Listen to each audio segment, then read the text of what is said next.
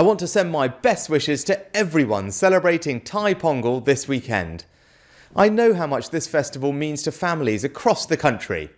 And as you come together with your loved ones, I want to say an enormous thank you to British Tamils for your hard work and the sacrifices you make for the good of your families and communities, and for demonstrating the true meaning of service, especially in our NHS.